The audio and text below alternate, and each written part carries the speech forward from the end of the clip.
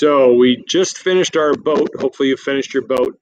And if you turn in the whole boat, then I can see that it's done, but we don't know about dimensions. So what we're going to do is you're going to turn in screenshots, 4 different screenshots that show me that you followed directions and dimensions are correct. So you're going to make sure you need to look at the instructions to do this, to make sure your dimensions are correct. But this is what you're going to turn in. So to start with, the boat right now is all one object if you've grouped it like it says in the directions. So we're going to have to ungroup it. So to start with, up here in the corner is you're going to select your boat. So the whole thing's selected, and then you're going to do the ungroup. And when I ungroup it, it's going to break it all apart into separate pieces like when you drew it. So to start with here, the first thing we're going to take a screenshot of is of the bottom base, because that was the first thing you drew.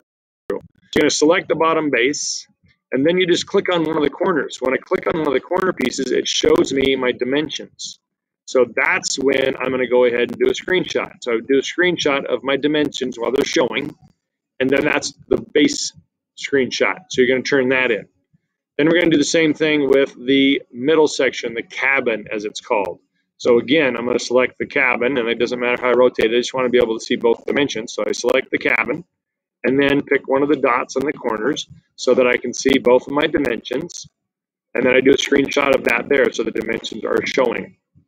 And then I'm going to do the same thing with one of the smokestacks, because I'm assuming that if you did the smokestack correctly, that you replicated it after you did it.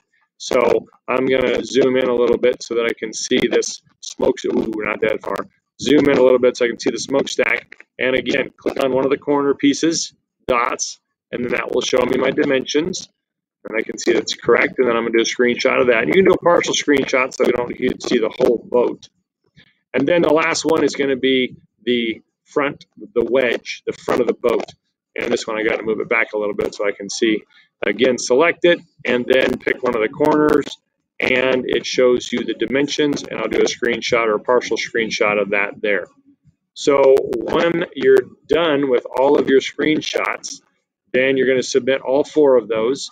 Make sure that you have last name, first initial on each one, and you can call it the base and the cabin and the smokestack and the wedge or the front, anything, but I want to make sure that you have all 4 of your screenshots turned in, and those are going to be turned in to our Google Classroom, and I will put that information with this video in Google Classroom so that you can turn the stuff in.